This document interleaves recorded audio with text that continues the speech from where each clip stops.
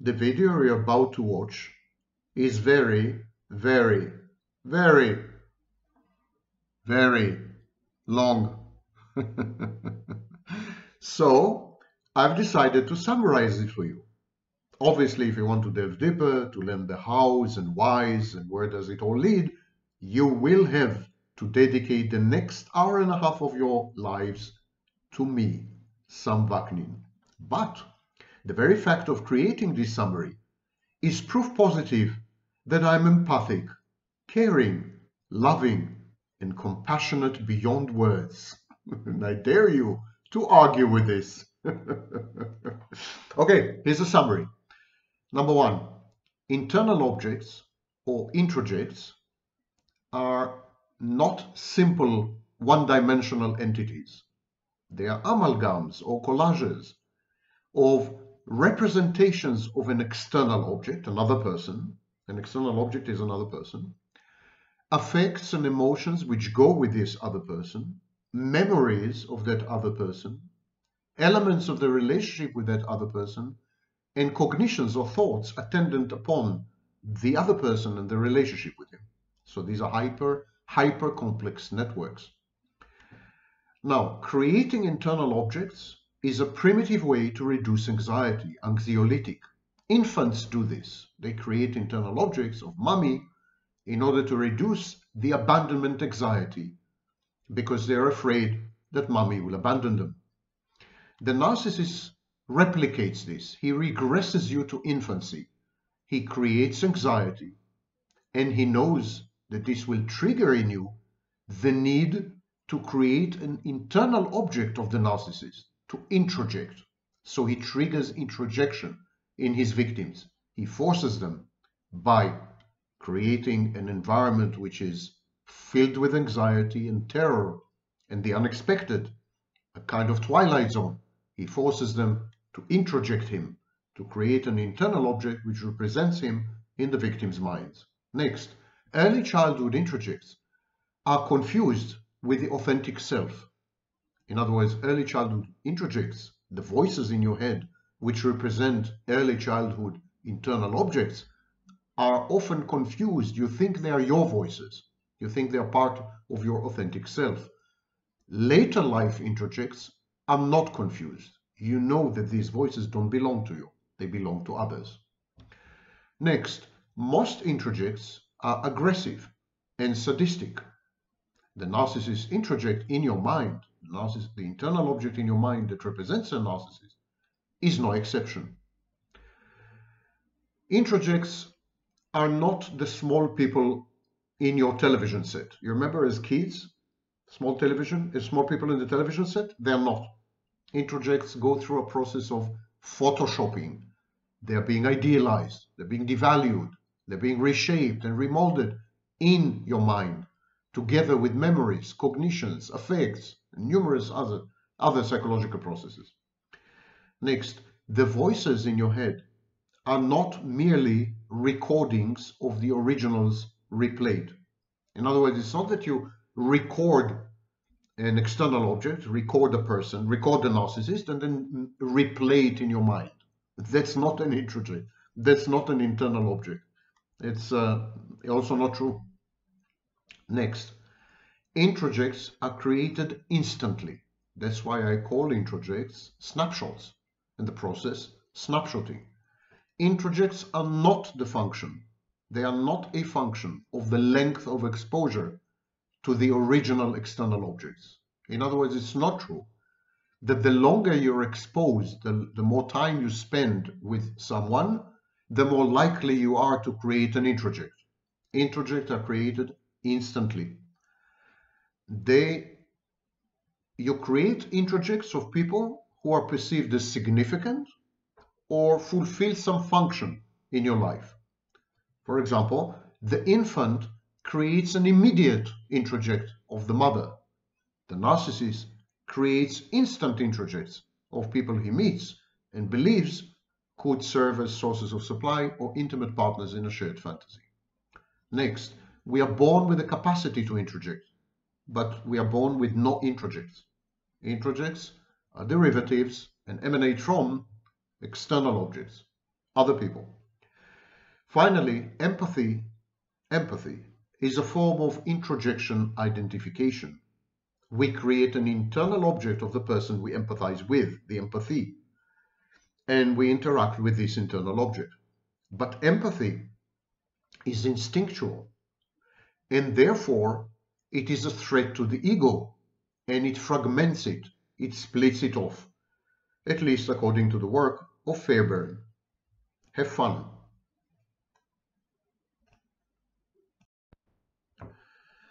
By now, most of you know that the narcissist installs in your mind a voice, the same way we install apps on our smartphones. The narcissist voice remains with you long after the narcissist is gone physically, has exited your life mercifully. His voice is still there, still talking to you, still berating and criticizing you, still undermining your self-esteem, self-confidence, and sense of self-worth, still regulating you for better or for worse, still overwhelming you, and still making you doubt yourself and your reality testing. This is the voice of the narcissist, and it collaborates with other voices in your mind, voices with a similar message, so that a coalition of voices, a constellation of voices is formed. And these voices intend basically to take you down. They're self-defeating and self-destructive as far as you are concerned.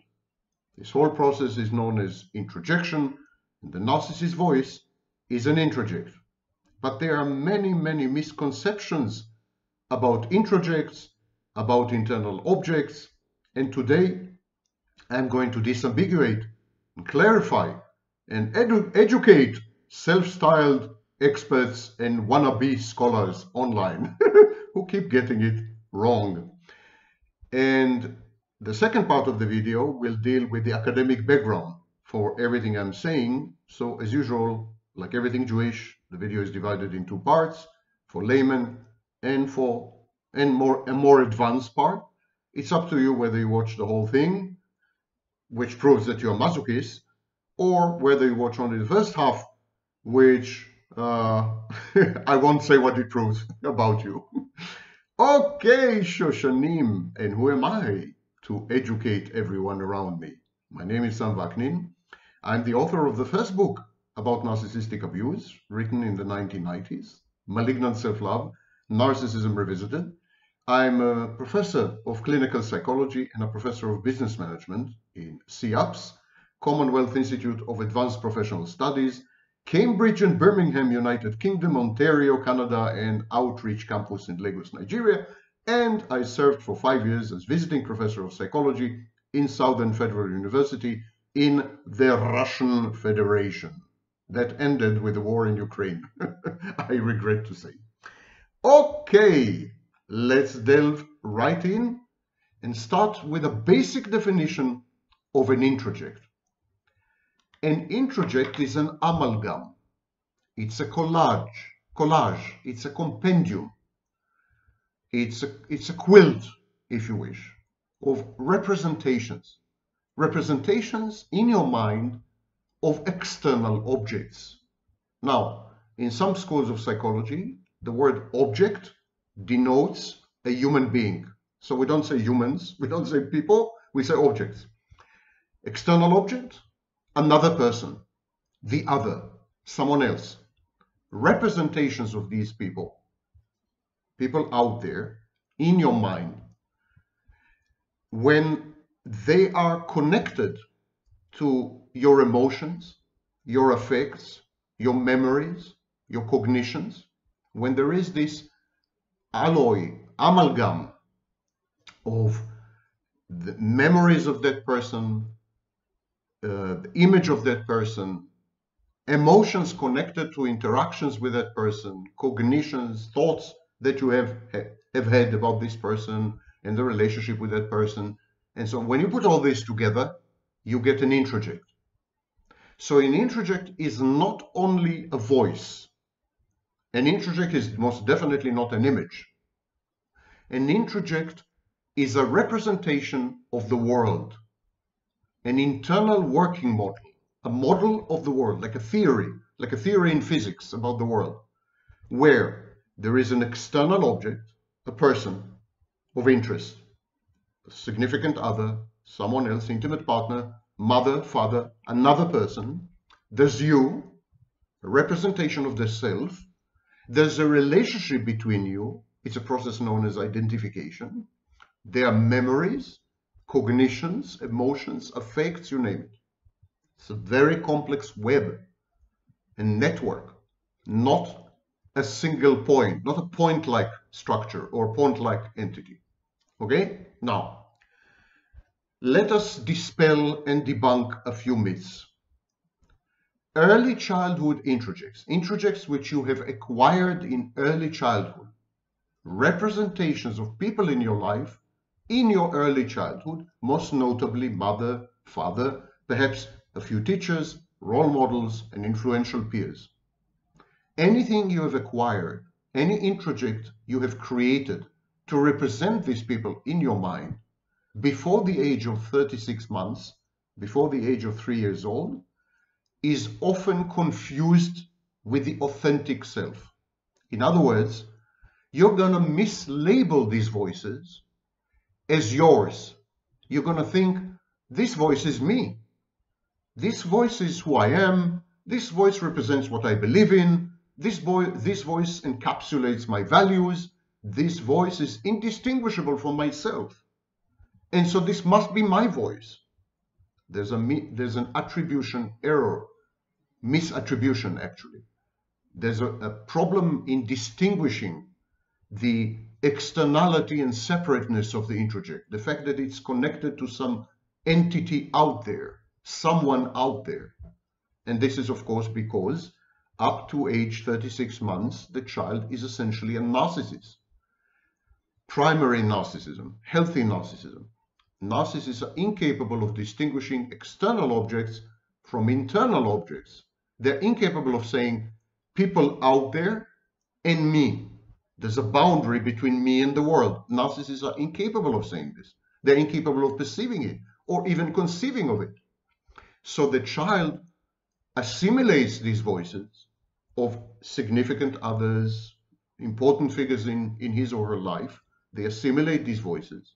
These voices become introjects. They become interlinked with emotions, with memories, with affects, with cognitions, and so on. They represent the external object, but because the child is essentially a narcissist, the child is unable to tell the difference between external object and internal object. The introject becomes the external object. So the child says, this introject, this voice in my head, this representation in my mind, this is me.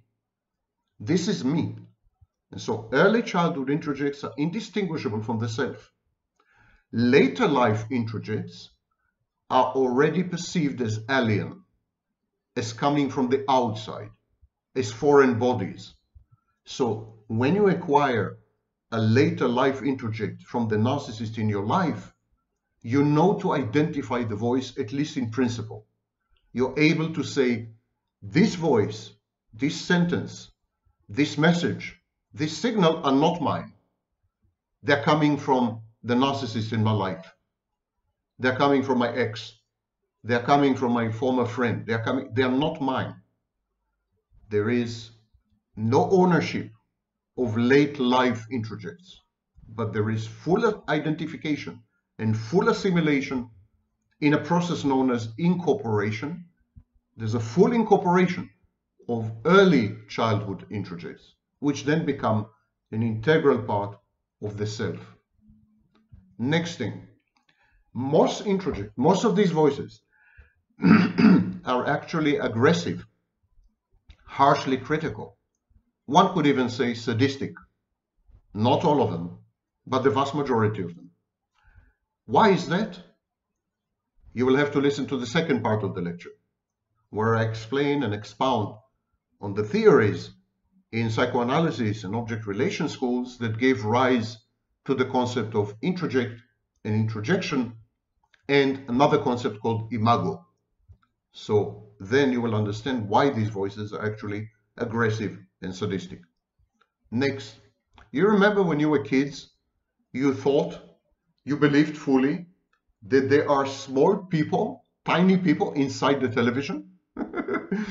Many self-styled and wannabe experts perceive introjects the very same way, as if we internalize people from the outside, we take them in, and they become trapped in our minds, the same way tiny people are trapped in the television set.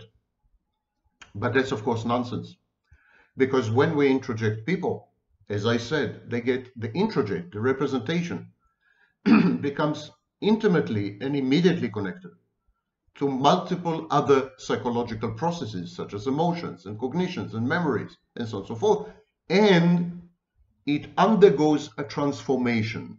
It's either idealized or devalued, or it acquires a specific status, a role in the theater play of the mind.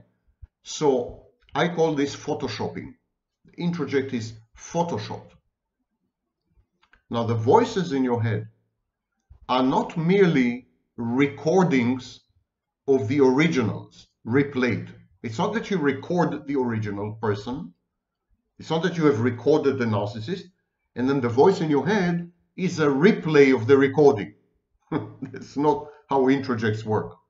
Introjects are actually autonomous. They're able to come up with new content, new types of interactions, new messages, new signals, new texts. Introjects verbalize. So introjects are not merely tape recordings replayed, as some schools in psychology suggest, such as Gestalt, but they are much more complex than this. Now, I've had a moment of comic relief. One of the most common mistakes is to say that the more you're exposed to someone, the more of an introject you have. That's funny. Introjects are not like savings account. They're not dependent on time and deposits. Introjects are binary. Either you have them or you don't, and introjects are created instantly. The minute you meet someone. The minute you meet someone who is essentially significant to you, meaningful to you, or the minute you decide that this person, this external object, is going to play a major role in my life, that minute an introject is created. And it has nothing to do with the amount of time you spend with this person, with how long you've listened to this person, with how long this person has been talking to you. Nothing to do with any of this. It's a process of snapshotting. Fuck, instant.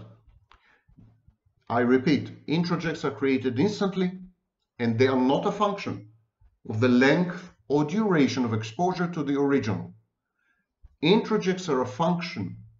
Introjects are created owing to the significance and the roles and the functions of the originals. Two examples, of course, are the infant mother introjection. The infant introjects its mother instantly, immediately, on first contact, within the first few days. So again, the infant doesn't say, let me be exposed to my mother for 25 hours, 30 hours, 2 days, 3 days, 4 days, and then I will consider whether to make an introject. Also, introjection is not a conscious decision. It's an unconscious process that is utterly automated and out of your control. You can't help making an introject. It's just there, suddenly. Another example, when the narcissist comes across someone who could serve as a source of supply, or someone who could be, who could have a role in a shared fantasy, or someone who could become an intimate partner, that minute, the narcissist creates an introject of that person. Even if the narcissist has been exposed to this person on a single date, the narcissist would create an introject. It's even faster with people with borderline personality disorder. They introject much faster than narcissists. So, introjection is the automatic derivative and outcome of reaching the conclusion that someone is significant to you and that someone can play important functions, usually ego functions. We are born with the capacity to introject, but we are not born with introjects. So introjects are not instincts, they are not reflexes, they're not drives, they're not urges. We are born with all these. According to Fairbairn and some other scholars, we are even born with an ego, a primitive ego. But we are not born with introjects. We are born with the capacity to introject. We are born with the ability to engage in introjection. We are born with the skill, if you wish, the talent, if you wish, to convert external objects into internal objects. Everyone has this. But we are born with zero introjects, a blank slate as far as introjects are concerned. Now, introjection is a process of internalizing not an external object. In other words, it's not a real photograph or a real video or a real audio recording of the external object, as some would-be psychologists claim. It is an internalization of the functions of the external object. That's why whether the external object is significant to you or not, whether the external object fulfills some roles or not, is very crucial, because you introject, you internalize the functions of the object. And then you create a mental representation of the object which incorporates mostly the functions of the object and your relationship with the object. What happens is you create a relationship with the internal object that reflects your relationship with the external object. You're beginning to develop a relationship with the imagined object inside. This process is known as identification. The resulting mental structure is the introject, the introjected object or the internal object. You can pick and choose your terminology. So you see someone, this someone becomes significant, fulfills roles and functions in your life. You introject them automatically, unconsciously. It's not something you control.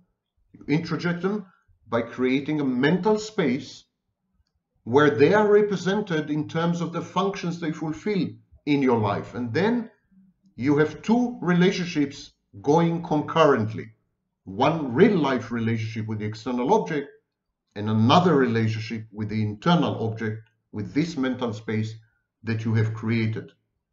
Introjection is preceded, therefore, by processes such as internalization and so on and so forth. I have videos dedicated to internalization, identification, incorporation, and introjection, secondary identification. They're all related but non-identical processes. One example of an introject is the superego. A superego is an introjection of parental figures, partly the mother and mostly the father, actually. The superego can be analyzed and has been analyzed and broken down and reduced to component introjects. For example, the bad father, the good father, the internal father, the internal mother, the good mother, the bad mother, etc., etc. All these introjects put together comprise the superego. Superego is the voice of mother and father telling you this is right, this is wrong, don't behave this way, behave that way. In other words, social injunctions. Process of socialization involves the introjection of mother, father, their functions, and the messages that emanate from these functions. Introjection is considered a defense mechanism as well. So it's a normal developmental, unconscious, automated process on the one hand. And on the other hand, it's a defense mechanism. It diminishes or reduces separation insecurity, abandonment and separation anxiety. If you internalize mother as an infant, as a baby, as a child, when you internalize mother and later internalize father, then you have captive mother and father, captive parental figures inside your mind. And while real mother and real father may abandon you, the images, the representations, the introjects of mother and father inside your mind will never abandon you because they are you. They're part of your mind. And this reduces the anxiety attendant upon separation and abandonment. Introjection is a developmental process because it enhances autonomy, personal autonomy. When you introject people, you are less dependent on object constancy. When you have a representation of someone in your mind, you are not dependent on the physical presence of that person. That person can travel, can go to work, can leave you and abandon you and divorce you, can dump you and break up with you. Still, you have a representation of that person, an introject of that person in your mind.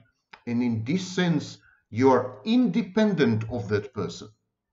Introjects enhance agency, personal autonomy, and ultimately self-efficacy.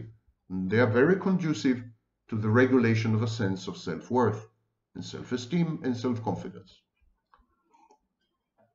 So an introject is a hyper-complex product, the end product of the process of introjection. It's an organized cluster of memory traces, and it includes a self-representation, a representation of oneself within the introject. So the introject has a part that represents the external object, and a part that represents you, and a part that represents the relationship between you and the internal object that represents the external object. It's an object representation, and it has an affective tone.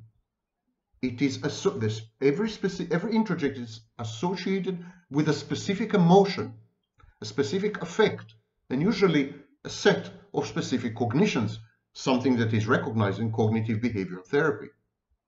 Introjects are not to be confused with self-image or self-perception. Identifications can be, but we'll leave it aside. Introjects are not what makes you feel confident. Introjects don't form the way you perceive yourself and so on. Even though there is a representation of yourself within the introject, it's only in the context of the relationship with the external object and with the internal object. Introjects do not affect, usually, self-perception and self-image. But introjects can affect a sense of self-worth, self-esteem, and self-confidence. And again, many wannabe experts and would-be experts and self-styled experts confuse self-esteem, self-confidence, and self-worth with self-image and self-perception. These are not the same terms. These are not the same processes. And these are not the same constructs. We'll come to it maybe in some other video. Most late life introjects are experienced, as I said, as foreign bodies in the psyche. And so very often we try to reject these introjects because they are perceived again as intrusions. They're intrusive in nature. And I'm talking only about introjects created in adult life, later in life. Remember that early childhood introjects are perceived as egosyntonic and they are perceived as authentic. Early childhood introjects are perceived to be you, part of who you are, an integral element of yourself, while late life introjects are perceived as invasions or intrusions, and we try to get rid of them by externalizing them. There are various methods of externalizing. Projection is one of the most well-known. However, externalizing internal objects rarely works and involves invariably primitive defenses and, in more extreme cases, pathologies. We'll come to it a bit later. Now, I keep saying representation, representation, representation.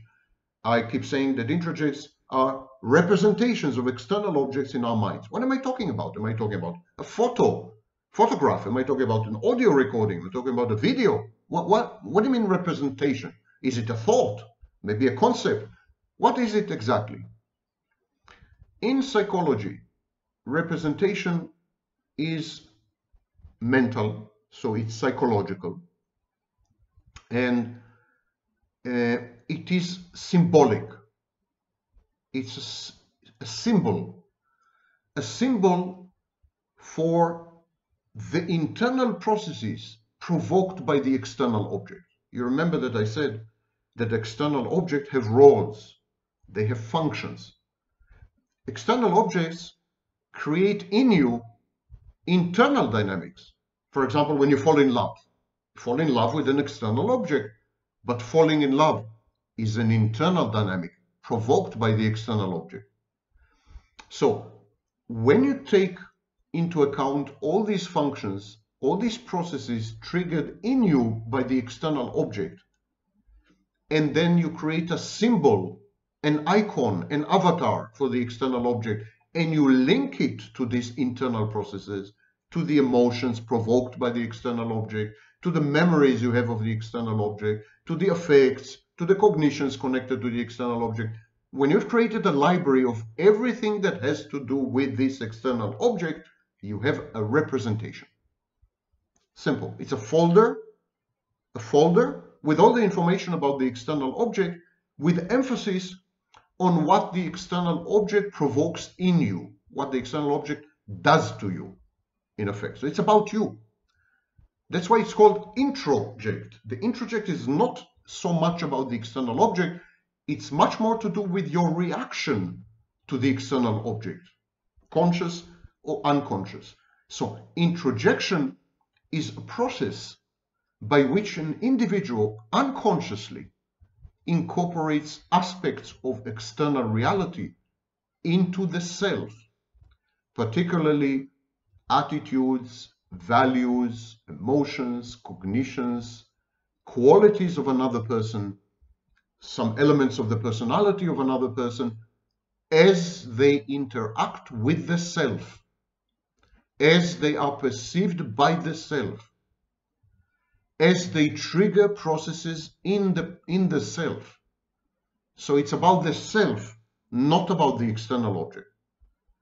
When you mourn someone, when you grieve, someone died, a loved one has died, or you've been abandoned or rejected or dumped or broke up with someone, there's a process of mourning, there's a process of grieving, and that's a perfect example of it's a private case of introjection. Mourning and grieving are introjection. What you do, you are creating, this time consciously usually, you're creating an emblem, you're creating a tombstone, if you wish, you're creating a kind of place where the mourned or grieved person is kept alive, a mausoleum where that person is kept alive, but not only the person himself or herself, everything to do with that person, your memories of that person, your emotional reactions to that person, etc., etc. In psychoanalytic theory, introjection is a process of absorbing the qualities of an external object into the psyche in the form of an internal object or mental representation or introject. And this absorption, this incorporation, it has an influence on behavior, often unconscious influence. It's a normal part of development. We introject parental values and attitudes in the processes of socialization and acculturation, and we form the superego, as I mentioned before. But it's important to realize that it's also a defense mechanism. Introjection is anxiolytic. It reduces anxiety. And this is precisely the interplay between you and the narcissist. The presence of the narcissist, the conduct or misconduct of the narcissist, the intermittent reinforcement, the bullying, all these create heightened anxiety. And one of the most primitive forms of mitigating anxiety, ameliorating and reducing anxiety, is introjection. When we are babies, we introject mommy because we are afraid that mommy would go away. So introjection is linked with a reduction in anxiety. When the narcissist triggers in us anxiety, when he provokes anxiety, we react with introjection. We introject the narcissist.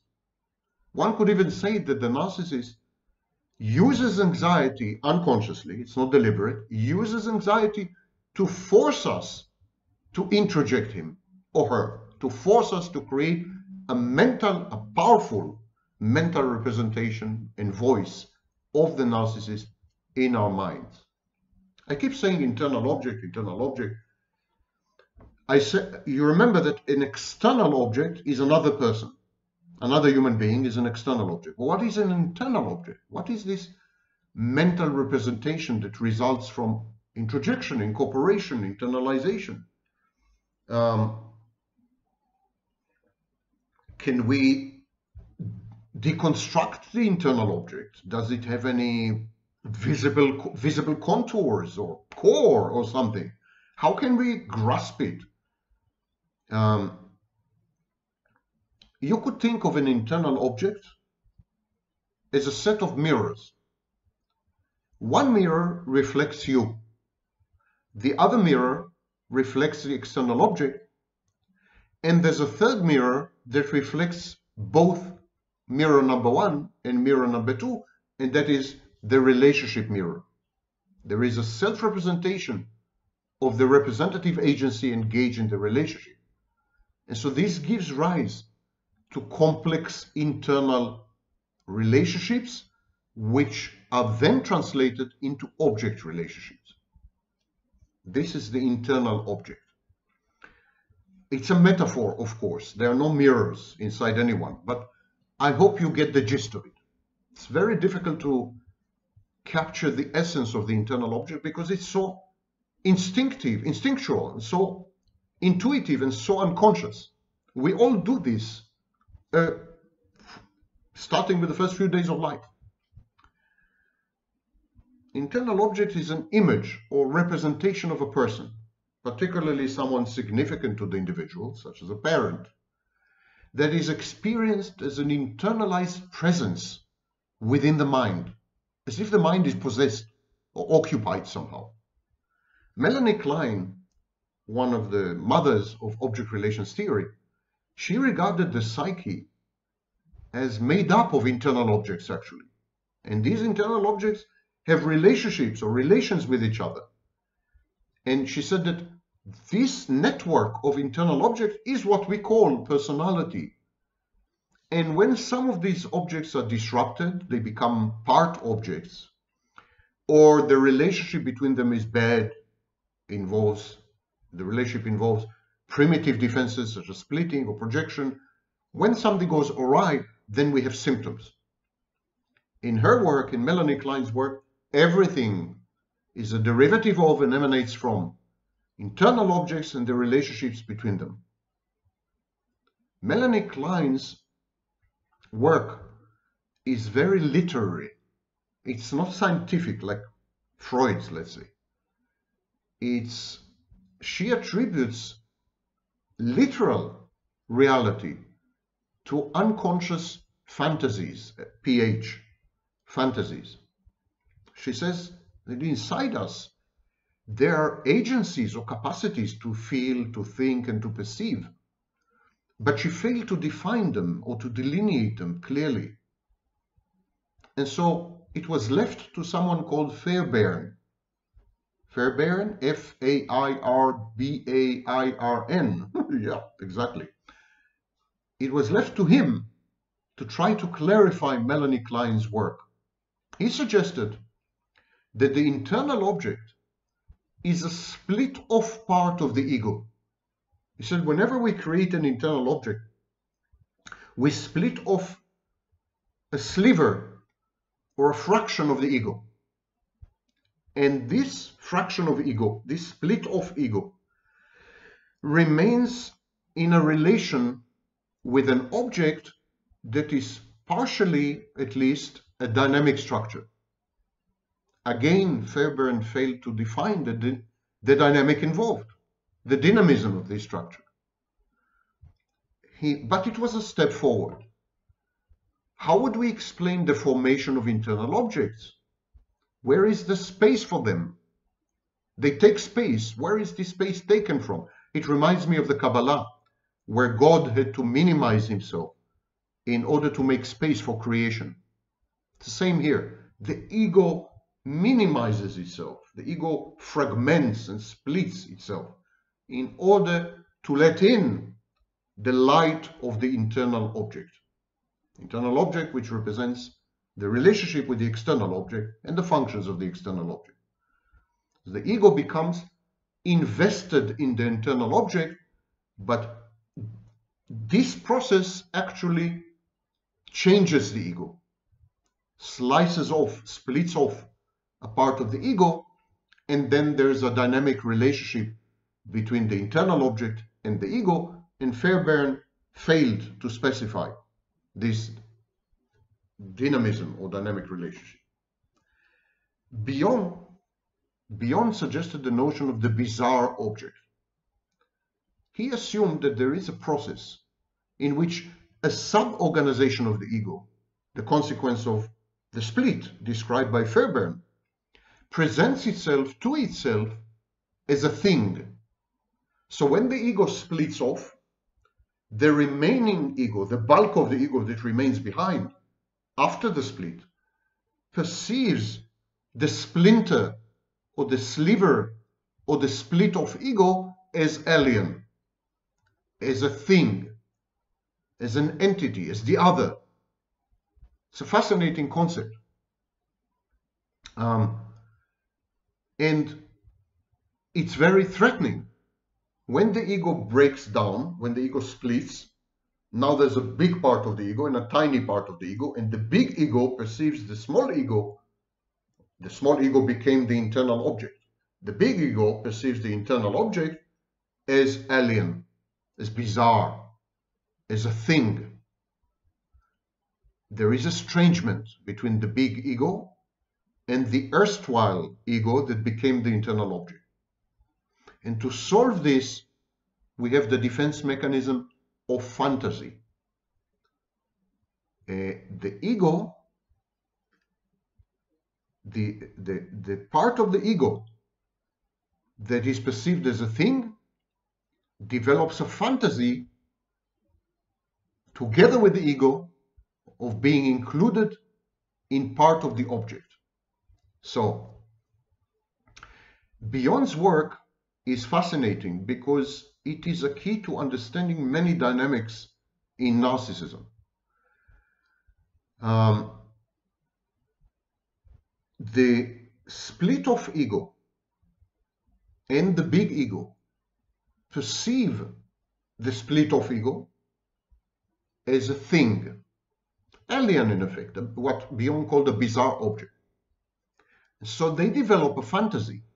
In Beyond's work, the split of ego develops a fantasy of being included in the object. But in reality, both parts develop the fantasy. It's a shared fantasy. These are the rudiments of the shared fantasy. When the narcissist comes across an external object, you, an intimate partner, a good friend, the narcissist immediately creates an internal object that represents you in his mind. But this internal object, according to Beyond, used to be a part of the ego, of the narcissist, of the narcissist ego or self. In my work, the narcissist does not have an ego and does not have a self. Now I'm talking about Beyond's work, okay? So in Beyond's work, this internal object that represents the external object in the narcissist's mind would be perceived as alien, as bizarre, split off from the ego. And the narcissist would be terrified because it's like breaking down, like disintegrating. And so what the narcissist does, he creates a fantasy. And in the fantasy, he reincorporates the parts. The fantasy is a fantasy of inclusion in a part of the object, so that now everything is intermeshed, everything has been reconstructed and reestablished via the agency of the defense mechanism of fantasy. In the narcissist fantasy, he is unitary. In the narcissist fantasy, the narcissist perceives himself or herself as a single entity. There's no break, there's no schism. But of course, the fantasy is not reality. In reality, every time the narcissist internalizes an external object, every time the narcissist introjects, there is another fragmentation, another fault line, another break, according to Beyond's work. Now, in my work, the narcissist doesn't have an ego and doesn't have a self, but the narcissist has self-states. So whenever the narcissist internalizes an external object, whenever the narcissist creates an introject that represents you, the external object in his mind, it is immediately closely associated with a specific self-state. The fragmentation is there, but it's a fragmentation of self-states rather than a unitary self. It's more kaleidoscopic. And then you become associated with a specific self-state, with specific emotions, specific cognitions, specific memories, a specific process of idealization, devaluation, a specific relationship with a maternal figure. Narcissist converts you to a maternal figure, and of course, a specific need to individuate via separation. The self-state wants to become an individual. And this happens to the narcissist time and again. Every time the narcissist engenders a shared fantasy, it happens again. Narcissists are therefore extremely broken and shattered to smithereens internally. In 1963, Fairbairn took into account especially Melanie Klein's work, but he was later made aware of Beyond's work. Fairbairn, exactly like Klein, by the way, conceived of the ego as present at birth and capable of complete and immediate object relations. This is the perception of Fairbairn and Klein. But Fairbairn said, if the relationship with a primary object is mother, if the relationship with primary object fails, the ego is incapable of coping with this failure. It's very threatening failure, because if you are 2 years old, if you're 1 year old, if you're 6 months old and you fail in your relationship with mommy, you're in bad shape. You're likely to die. Mommy won't care for you. Mommy won't feed you. Mommy won't give you shelter, and you will die because you're helpless and you're dependent to the maximum. So when there's a failure of primary object relationship, the ego, which exists at birth, according to Klein and Fairbairn, the ego is terrified. And what it does as a defense against this terror, against this horror movie of having failed with mommy, what the ego does, it splits off aspects of the self. It says, the ego kind of says, mommy doesn't like this, and mommy doesn't like that, and that's why my relationship with mommy is defunct and is a failure. If I were to only change myself, mommy would love me. So the ego splits off aspects of the self that appear undesirable to the mother. And there is a fixation to an unsatisfactory aspect of the object. This relation as a whole is repressed because it cannot come to consciousness. if the infant were to consciously experience this, the infant would mentally die, would become essentially the equivalent of psychotic. So all this is repressed. All this is underground, subterranean. The dual aim of mastering emotions and creating the desired change in oneself and in the object, by changing oneself, one changes mother. All this process is unconscious. According to Fairbairn, dynamic ego structures possess a certain autonomy in relation to the personality, and personality is considered as unique. But they also have relationships with internal objects as representative of external objects. So all these scholars, Melanie Klein, Fairbairn, Guntrip later, Winnicott, as we shall see, all of them were trying to grapple with the fact that when we interact with other people, we actually don't interact with them directly, but we interact with the way we see them. We interact with other people via the agency of how we perceive them. Similarly, we don't interact with the physical world. We interact with our brain's interpretation of the physical world. We interact with sensory inputs, which are not necessarily authentic and loyal and faithful to the external world. When we come across external objects, when you come across other people, and these other people become significant and meaningful and functional in our lives, we are so terrified of losing them, usually, that we create an internal representation. And we hold on to this internal representation for dear life. The internal object becomes the anchor. We hold on to the internal object for dear life because the external object can walk away at any time or die or something. The internal object is there forever. We invest emotionally, we affect the internal object, not the external object. And in this sense, we're all, to a large extent, narcissists, or at least narcissistic. And that was the view of all the major scholars until late in the 1970s. According to Fairbairn, the concept of the undifferentiated id is replaced by the idea of unconscious ego-object structures. So Fairbairn rejected, in effect, Freud's tripartite model. He said it's all about relationships. Fairbairn and other scholars of the object relations schools, especially in the United Kingdom, they said it's all about relationships. It's not about what happens here.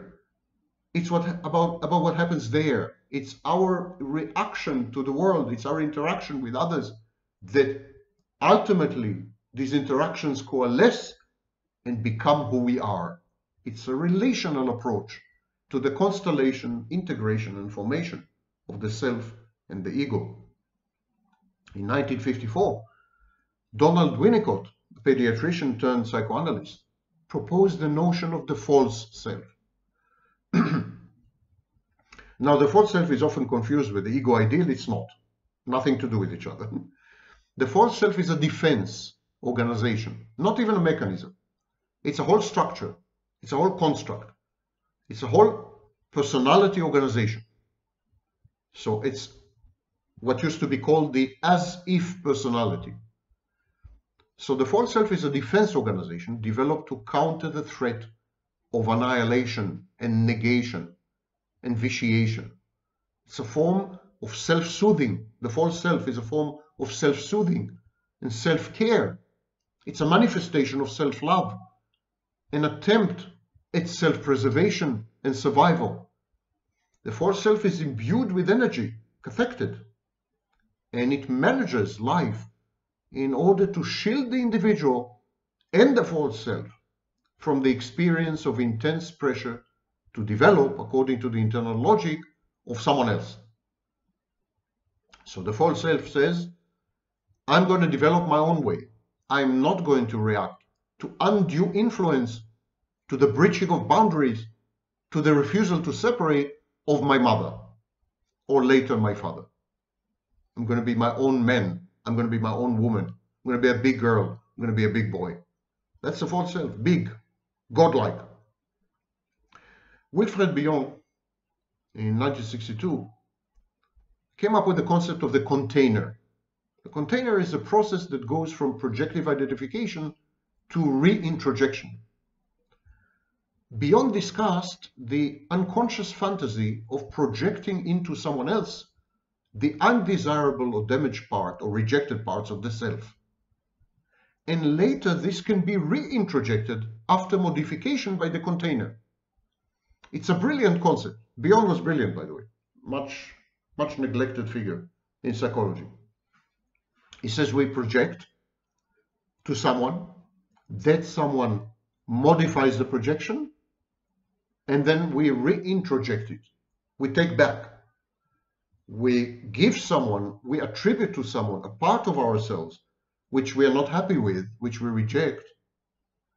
That someone changes the part that we attributed or that we projected to him, and then we re-introject it, we reintroduce it.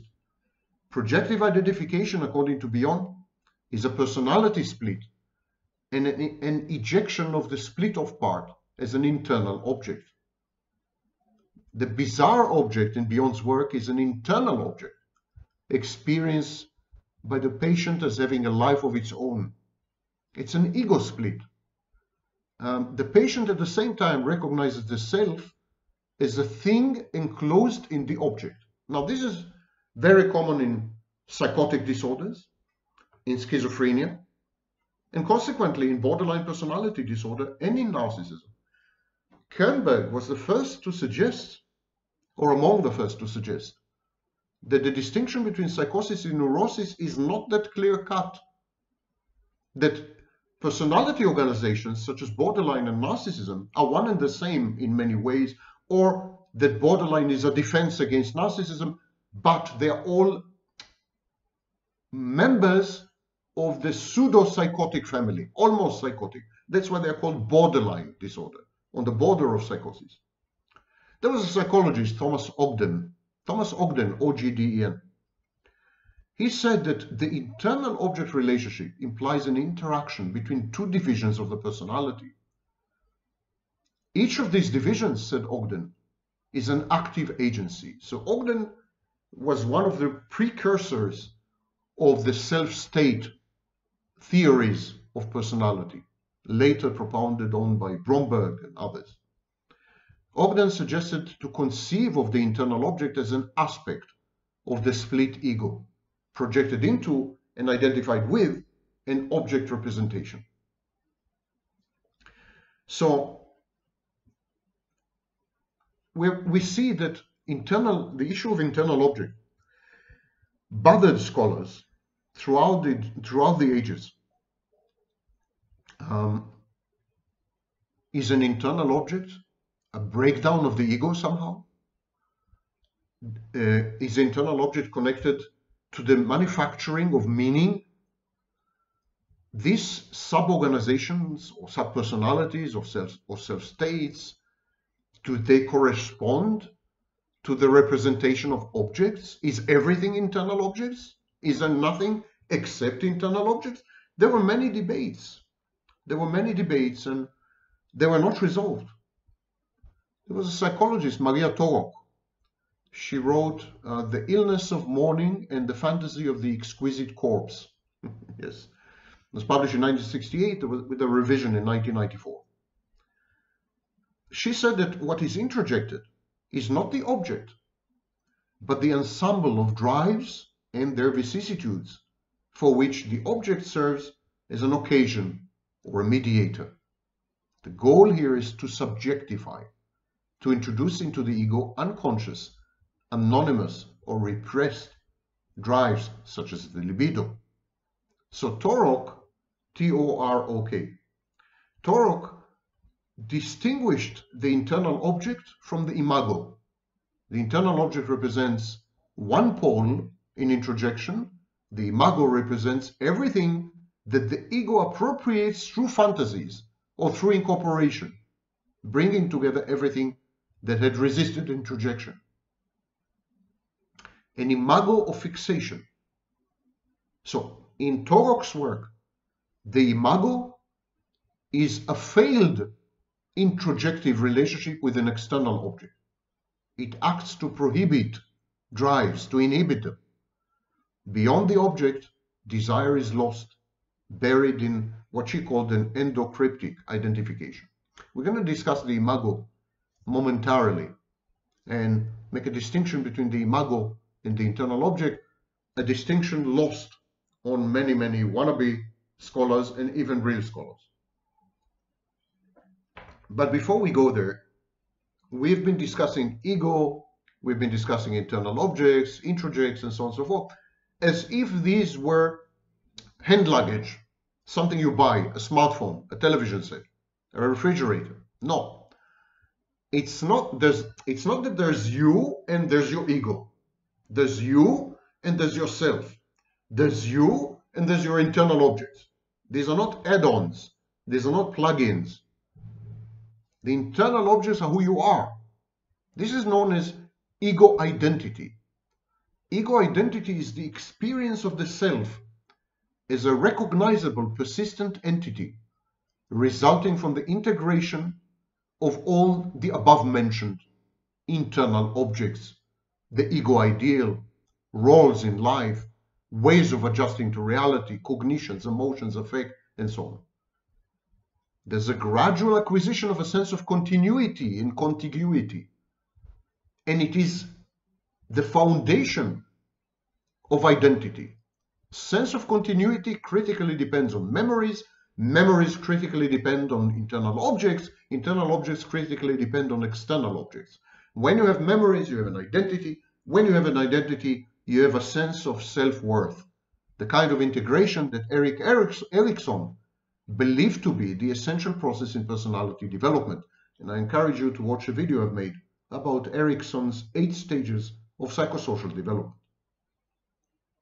In psychoanalytic theory, the ego ideal is the part of the ego that is the repository of positive identifications with parental goals, parental values and beliefs.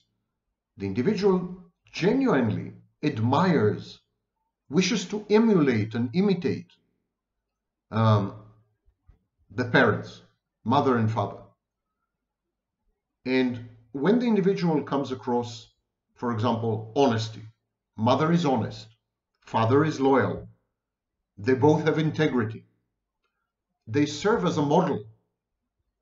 They can serve as a role model for good, they can serve as a role model for bad, for evil.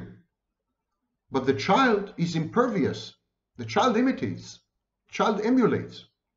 And the child imitates and emulates via the process of identification and introjection. The child creates internal objects that represents mommy and daddy. And these internal objects are imbued with the behaviors and traits and values and beliefs of mommy and daddy. So if mommy and daddy are criminals, the child is likely, up to a certain stage in life, is likely to adopt these values and beliefs and methods of misconduct. As new identifications are incorporated in later life, the ego ideal develops and changes, luckily for us. Sigmund Freud incorporated the ego ideal into the concept of the superego, but that's probably a mistake, because when the ego ideal is breached, we experience shame. The shame of not living up to our internal standards and expectations. When the superego is breached, we experience guilt, the guilt of having acted wrongly, unethically, and immorally.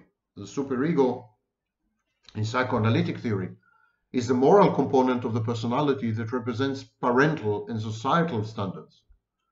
The superego determines personal standards of right and wrong. So it's just another word for conscience. But the superego is also the seat, according to Freud's work, of aims and aspirations. In other words, it incorporates the ego ideal. And of course, the superego is part of the ego. So it's the ego. The ego is an ego ideal part, a superego part, and so on and so forth. And in Freud's work, at least initially and mistakenly in my view, he conflated ego ideal with superego. So the ego imposes rules, a superego imposes rules and principles, and they stem from parental expectations, demands, prohibitions, and injunctions. The formation of the superego occurs on an unconscious level in the first 5 years of life, and it continues throughout adulthood, childhood, adolescence, and then adulthood, through identification with the parents and later with other models of behavior, other role models which are admired or adulated or held in awe or even feared. So it's an ongoing process. Introjection is an ongoing process. And of course, the superego is an internal object. It's a highly complex internal object. It's a constellated internal object, but it's an internal object because it includes mental representations of external objects, mother and father, and later on in life, other role models. One should not confuse the superego with the primitive superego. The primitive superego is what I call in my work an internalized bad object. In object relations theory, the superego was first used in 1934 by British psychoanalyst James Strachey. The primitive superego is a superego which is very early in life, pre-verbal actually, superego, pregenital in classic psychoanalytic theory. And this primitive superego is the outcome of the introjection of especially harsh, terrifying, sadistic, rejecting, neglectful, abandoning bad objects.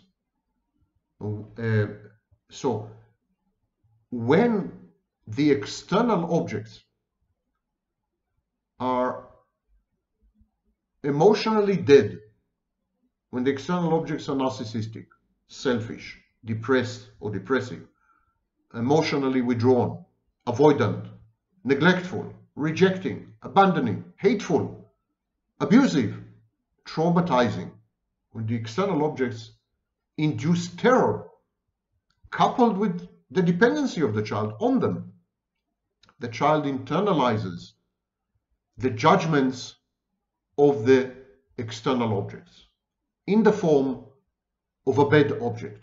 So the child internalizes a bad object, and that's the primitive superego. A primitive superego is an internal bad object that keeps informing the individual throughout life. You're unworthy, you're unlovable, you're a failure, you're inadequate, you're stupid, you're ugly. When the child is faced with a dead mother, a rejecting father, the child has two options. The child can demonize the parental figures. The child can say, I have a bad mother, I have a bad father. But that's terrifying.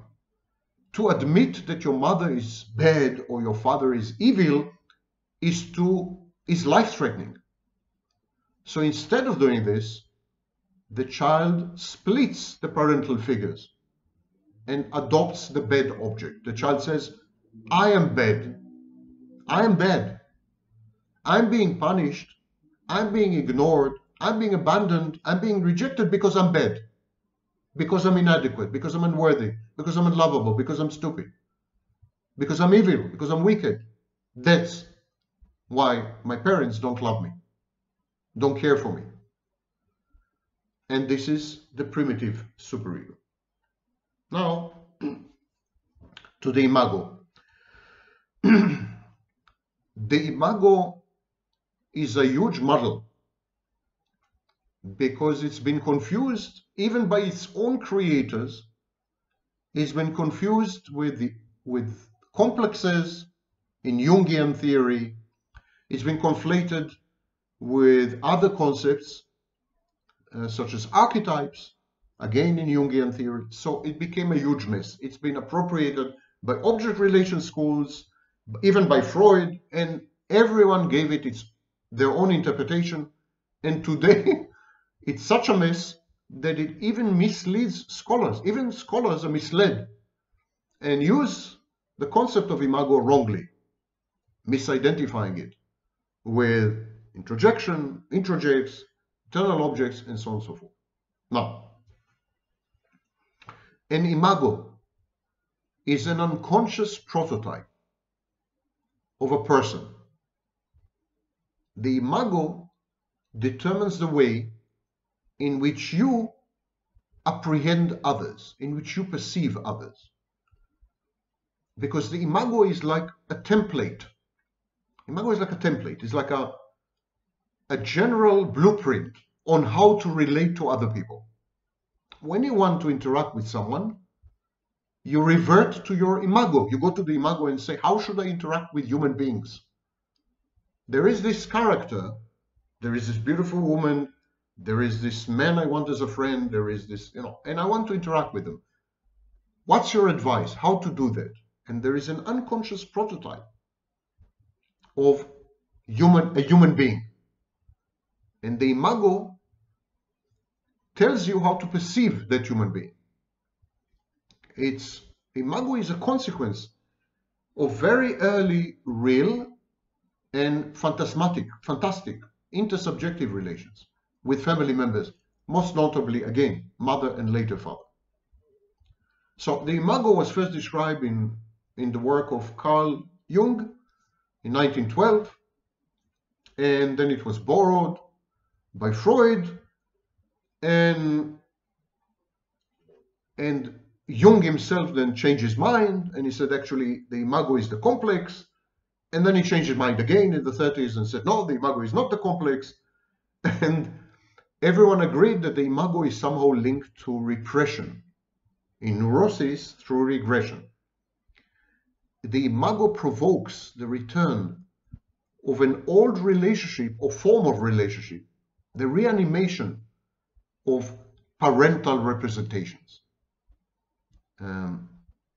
So it's a unique aspect of the unconscious.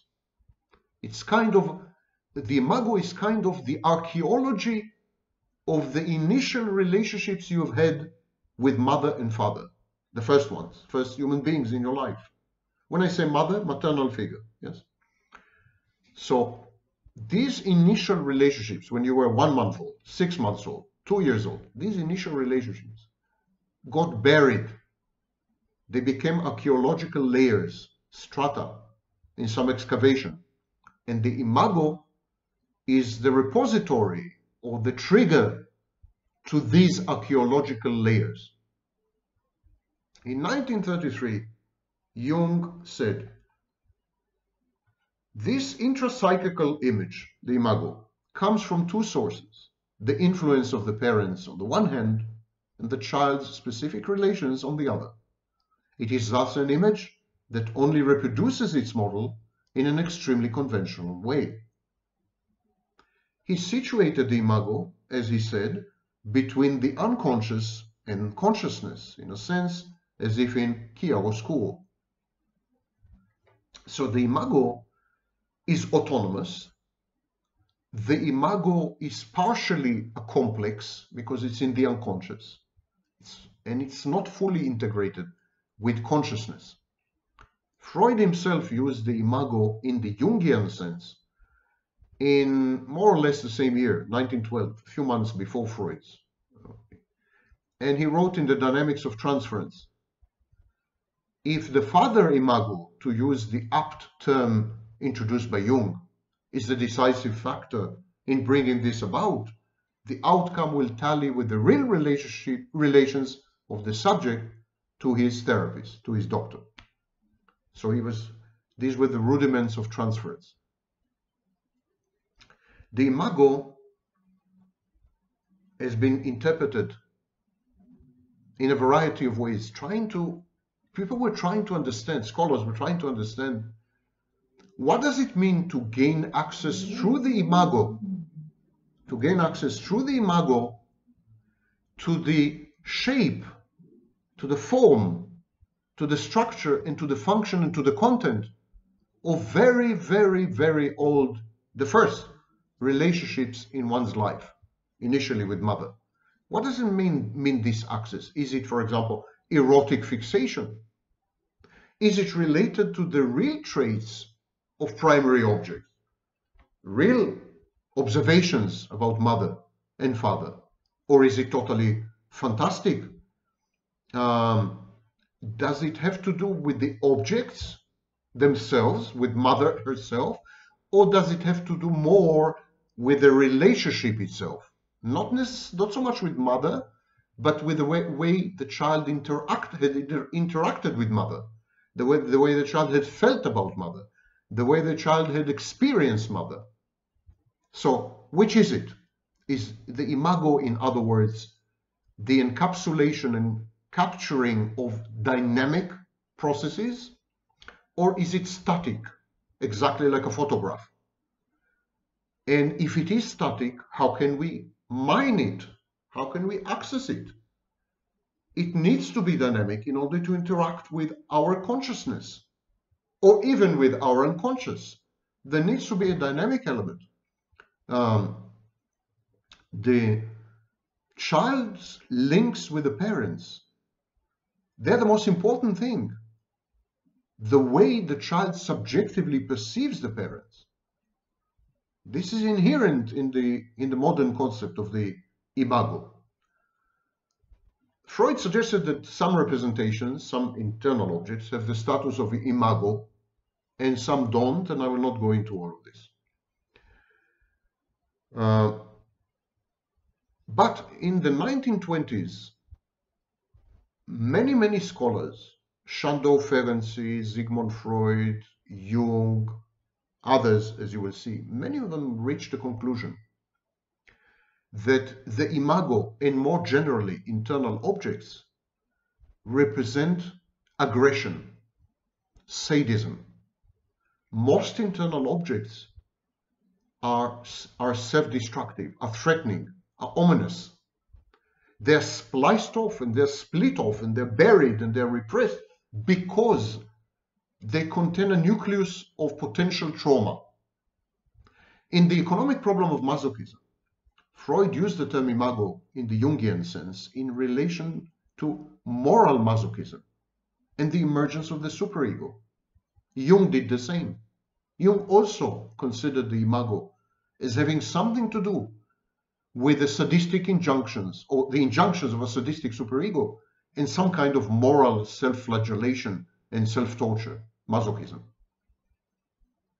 He wrote that behind the power, Freud wrote, that behind the power exerted by the first objects of the libidinal instincts, in other words, behind the power exerted by the parents, there's the hidden influence of the past, traditions, society, culture, the figure of destiny, the last figure in a series that begins with the parents. And this is all integrated into the agency of the superego, as if the superego was something impersonal. But in fact, it's directly connected all the time to internal objects which represent the parents, possibly parental imagos. Melanie Klein definitely is identified with the concept of the imago. Besides the classic imagos, Klein described what she called a combined parental imagos. And she said that combined parental imagos provoke the most terrible states of anxiety. So she also considered internal objects as negative, as aggressive, as self-defeating, as self-destructive. She said that imagos are linked to the stage of the apogee of sadism, the apex of sadism. And in 1946, she coined the phrase the schizoid paranoid position to describe the emergence of internal objects in the process of introjection. In Klein's view, the young child develops cruel, aggressive fantasies about the parents. The child then projects these fantasies onto the parents and comes to believe that they're cruel, they're sadistic.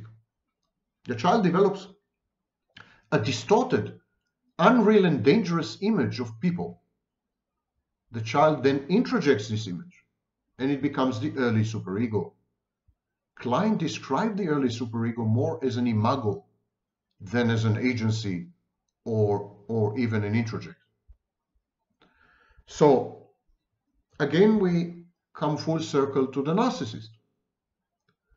The narcissist, when the narcissist creates an introject in your mind, this introject automatically is associated with cruelty, with sadism, with aggression, with criticism, with censorship, with hatred, with negative effects. Susan Isaacs, defined what she meant by imago. She said that an image or imago is what is introjected during the process of introjection. So Susan Isaacs melded, combined, coalesced introjection and introjects with imago. She said it's one of the same. It's a complex phenomenon, and it starts with a concrete external object, and then this concrete external object is taken into the self. It becomes an internal object. Isaac's seminal book, The Nature and Function of Fantasy, Fantasy with PH, in 1948, and she wrote, "In psychoanalytic thought, we have heard more of imago than of image. The distinctions between an imago and image might be summarized as: A, imago refers to an unconscious image. B, imago usually refers to a person or part of a person, the earliest objects, part objects, whilst image may be of any object or situation, human or otherwise. And C, imago includes all the somatic and emotional elements in the subject's relation to the imaged person. The bodily links in unconscious fantasy with the id, the fantasy of incorporation which underlies the process of introjection." So according to Isaacs, the introject, as I said when I started this video, when we were all much younger, the introject is not only a representation of the external object, definitely not a photograph, audio recording, or any of video recording, or any of that nonsense spewed online. The introject, I will read to you again her definition of the introject, which she conflates with the imago. She says the imago is just another name for an introject, for an internal object. She says it includes all the somatic and emotional elements in the subject's relation to the imaged person, to the external object. The bodily links in unconscious fantasy with the id, the fantasy of incorporation which underlies the process of introjection. Whereas in the image, the somatic and much of the emotional elements are largely repressed. There's a forgotten article in 1938 titled "Les complexes familiaux dans la formation de l'individu," the family complexes in the formation of the individual. It was authored by who else? Jacques Lacan. Lacan drew a connection between the imago and the complex in the wake and in the footsteps of Carl Jung. And he advanced at that stage his theory of the imaginary. So Lacan's theory of the imaginary, which deserves a video of its own, has a lot to do with introjection, an internal object. Lacan said that the imago is the constitutive element of the complex. The complex makes it possible to understand the structure of a family institution, caught between the cultural dimension that determines it and the imaginary links that organize it. Lacan described 3 stages. He said there's the winning complex, the intrusion complex, in which the mirror stage is described, and the Oedipus complex. And this complex imago structure prefigures what would become the topology of the real, imaginary, and symbolic. But again, we'll not go into all this. A very important imago, a very important internal object, is known as the idealized parental imago. It's a narcissistic configuration. It arises from the child's attribution of former lost narcissistic perfection to an admired and omnipotent self-object. So the idealized parental imago is when the child transitions from self-idealization the belief in narcissistic perfection. And what the child does, he doesn't want to get rid of this narcissism. He doesn't want to get rid of this grandiosity, this sense of perfection. So it imbues the parents, it imbues the internal objects that represent the parents with this perfection. The child creates internal objects that represent mommy and daddy, and then the child says, these internal objects, these self-objects, they are perfect. They are godlike. But these are self-objects, of course. They're internal, but they're also an integral part of the self. So the idealized parental imago has a lot to do with the ego ideal. It can be the object of fixation, and it is integrated in the self in order to lead to ideals and idealistic thinking. But it can remain. And in cases of fixation, in cases of pathology, it does remain a concrete self-object, distinct from the self. This is the case in narcissism, in pathological narcissism, where the parental imagos have not been integrated into the self because there's no self. And they remain inside the narcissist, these internal objects remain inside the narcissist. They're perfect, they're godlike, they're idealized, but they're also harsh. They're also sadistic, they're also aggressive, and they're also cruel. The narcissist has to gratify them. The narcissist gratifies them initially by sacrificing the true self, and then later on, the narcissist tries to gratify these internalized parental imagos by performing for them, accomplishing things, and then the narcissist creates fantasies of grandiosity, and finally, in order to placate these internal gods, cruel, unrelenting, callous gods, the narcissist sacrifices you, everyone around him, within a shared fantasy. Heinz Kohut wrote an article, Forms and Transformations of Narcissism, in 1966, and then incorporated it in his book Analysis of the Self in 1971. He said that the idealized parental imago accounts for the need to merge with an all-powerful object and for religious and idealistic feelings of varying degrees of intensity.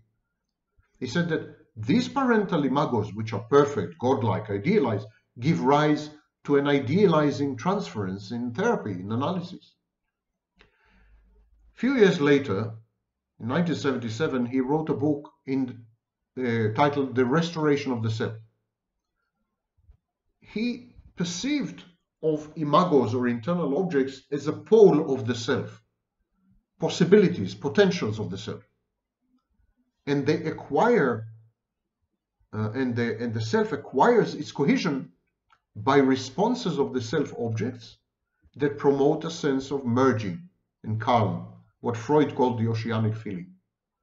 One pole can compensate for the other. Idealization can compensate for deficient mirror responses, for example. The self will be fragile only if both poles fail the function. In the case of narcissism, of course, this dynamic is huge, is fundamental. Okay. There's a big debate about Kohut's work. Is narcissism an independent line of development? Is narcissism natural and just undergoes a cancerous transformation later in life into pathological narcissism, etc.? There's a huge debate. I will not go into all of this. One last comment about empathy. Empathy is not possible without introjection. Internal objects are crucial to empathy. The ability to create internal objects, the ability to maintain them, the ability to invest in them emotionally, the ability to interact and have relationships with internal objects, but above all, the ability to tell the difference between internal objects and external objects, the ability to recognize the separateness and externality and autonomy and independence of external objects. Roland Barthes says that empathy is a word that is compromised by sociology. He says that it's the consciousness of the social other. Barthes said we should return to a more psychoanalytic sense, empathic coalescence with internal objects. So he borrowed it from Jean Guillemin. The concept of empathy is very close to a concept of unison in the work of these thinkers, but they emphasize the role of internal objects. Now, historically, as you know, the word empathy, ironically, was coined by a German, and it was used to describe the aesthetic reaction to works of art. It was called Einfühlung, communion, affective communion, or something like that. And so empathy is defined as a specific psychical process. We conceive of someone else's psyche, more or less directly, as our own experience. We appropriate someone else's experience, someone else's being, someone else's existence, someone else's soul. We appropriate it, we internalize it, we introject it, we convert it into an internal object. And this is the precondition for empathy. Empathy is just another word for identification, in effect. According to Winterstein, or Winterstein, depending on the period, in 1931, the process of empathy takes place in such a way that the id, in some way or another, realizes the condition of the other. This primitive part of you, the instincts, the drives, resonates with the same primitive parts in other people, identifies with other people on the basis of equal emotional preparedness or equivalent instinctual attitudes. So it's closely related to instincts. If we take it a step further, we may say that empathy is instinctual. And because empathy is a private case of identification and introjection, perhaps we could generalize and say that introjection and identification and incorporation and all these are actually instinctual manifestations. Now, this would be revolutionary, because in Freud's work and everyone that followed Freud, instincts are dangerous. Instincts are repressed, controlled, diverted, channeled by the ego, including the superego. So if introjection and internalization are instinctual in nature, that would imply that they negate the ego. And we are coming back full circle to Fairbairn, who said that whenever we create an internal object, we fragment the ego, we split off the ego. It seems that some thinkers are leading to the conclusion that ego functions and ego processes are inimical, they're hostile to introjection and identification. And yet the ego itself, definitely the superego, is the outcome of identification and introjection. This is a conundrum. Is the ego being territorial, like identification, introjection, mission accomplished, end of story, I don't want any other intrusions into the psyche? It's one possibility. The other possibility is that constant introjection, identification, is a threat to equilibrium or homeostasis or stability of the personality, reality testing, other ego functions. I don't know. But these are intriguing thoughts. Once the id, in Winterstein's work, once the id recognizes another person's id, once the ids resonate, once the primitive parts resonate, equivalent affective impulses are mobilized. In other words, this provokes emotions. Emotions that reflect the emotions in the other person. Related dispositions of feeling are experienced and made conscious to the ego as inner perception, so that they are converted into the impulses of movement that are inherent in them. So this is the sequence. Initially, we resonate with each other primitively.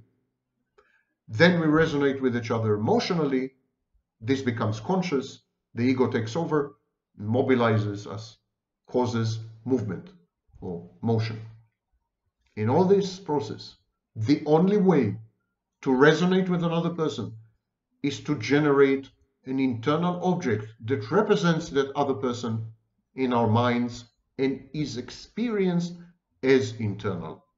That's why empathy is an internal experience, not an external one. It's not the same as observation, which psychopaths and narcissists are capable of in cold empathy.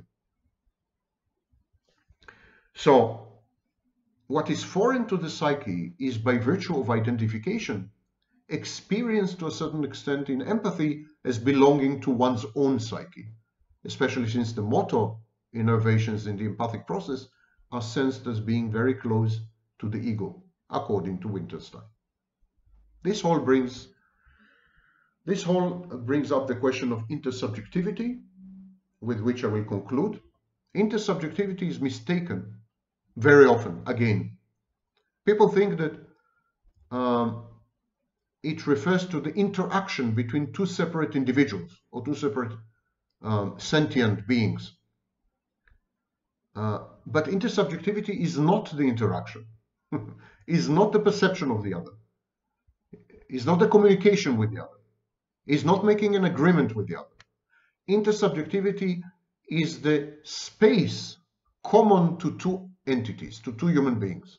The intermediate area or space between two people, in between. That's why it's intersubjective, between two subjects.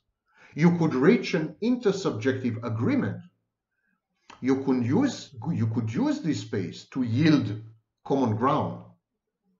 But it is the space, not the individuals, and not the interaction between the individuals.